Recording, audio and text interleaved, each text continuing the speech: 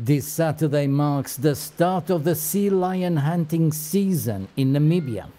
An estimated 86,000 fur seals will be slaughtered, despite declining demand for their fur and growing opposition from conservationists.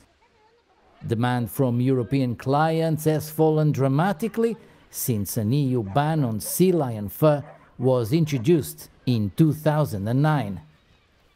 China is currently the main market. Animal protection associations in Namibia have denounced the hunting as a cruel practice. Authorities claim that the hunting is necessary as the sea lions represent a threat to fishing resources.